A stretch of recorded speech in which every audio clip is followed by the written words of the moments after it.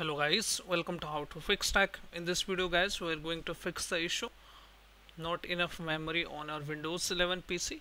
So not enough memory means you don't have enough memory to execute any commands or the open any browser. So you must be getting the error on the Google Chrome or other applications. Okay, so how to troubleshoot this issue? First of all, we need to go to the Google Chrome, and Microsoft provides the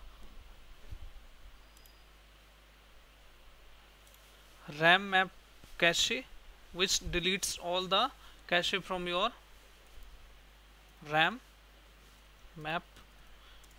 Okay, I will show you where the cache of Windows RAM is stored.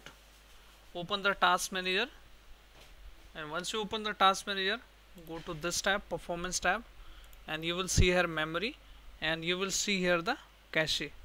Where this is, you can see the 2 GB has been stored on my laptop. Okay, so it's time to delete the cache, and then this error will gone.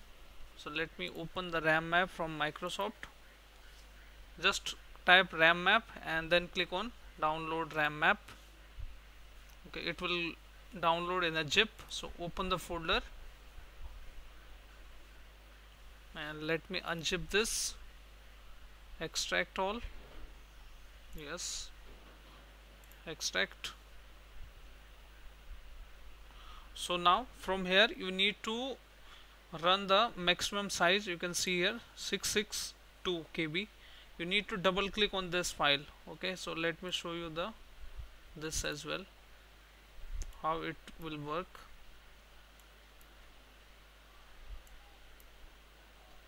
You can see here 2 GB. Okay, so let me double click on that and click on agree.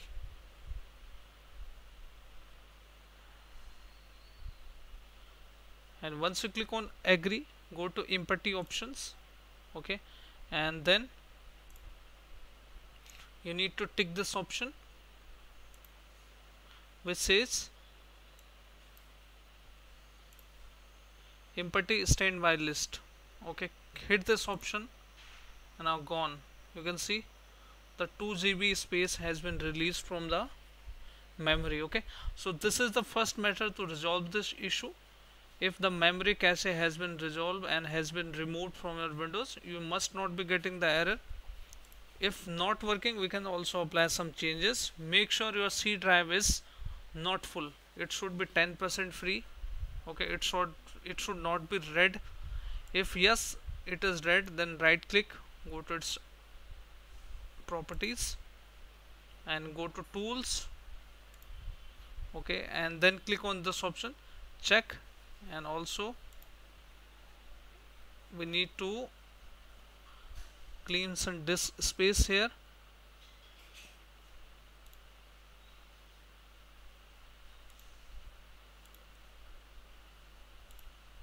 Okay, details. Okay, and you can download here the temporary files. Okay, this is calculating the temporary files here. Also you can press Window plus R button and tap the clean MGR and hit OK.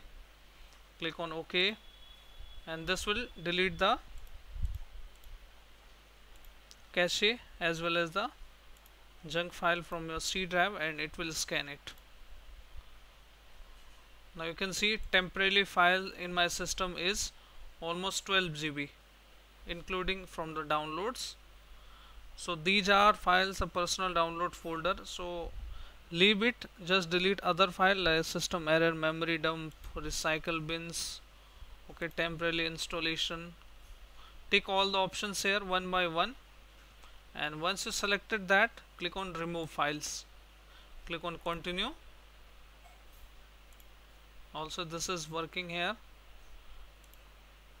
Okay, now this has been refreshed. Okay, now press Window plus R button again